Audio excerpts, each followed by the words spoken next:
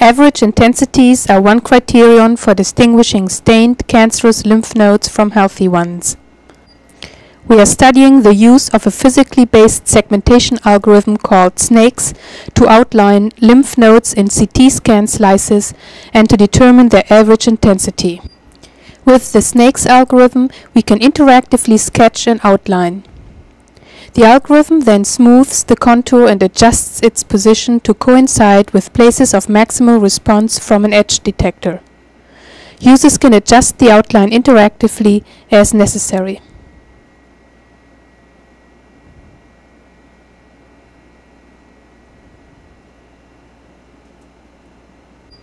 The picture in the left corner displays a 100 by 100 pixel slice through the lymph node.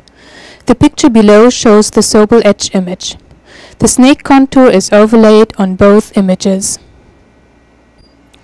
We use a suite of interactive data exploration tools to study how the generated outline depends on the edge detector. As a first step, we probe various intensities in the CT image. The cursors between the two windows are linked so that moving the cursor on the lymph data affects the cursor position on the edge image and vice versa.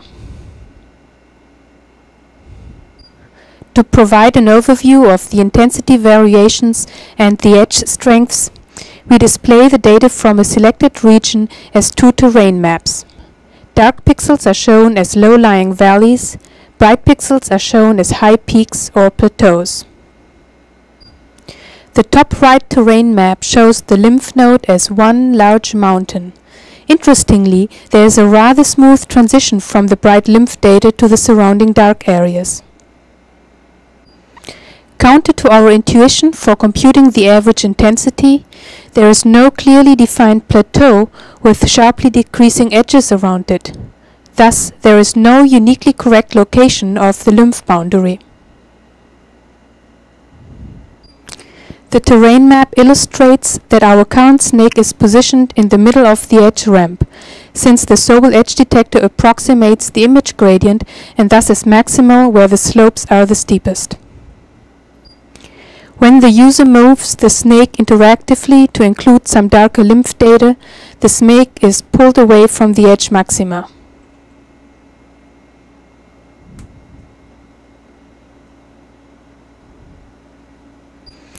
Merging the two terrain maps, we can get a more immediate understanding of the relationship between the intensity profile and the resulting edges. In another set of windows, we can inspect individual pixel values. This view helps investigate particular image properties in detail, while the terrain maps provide an intuitive, more general overview of the data.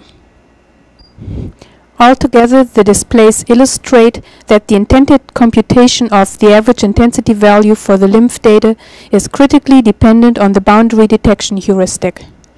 Our visualization tools can be used to explore a suite of different edge operators, approximating the first or second derivative of the image data, to determine which arrangement suits the lymph data best and why.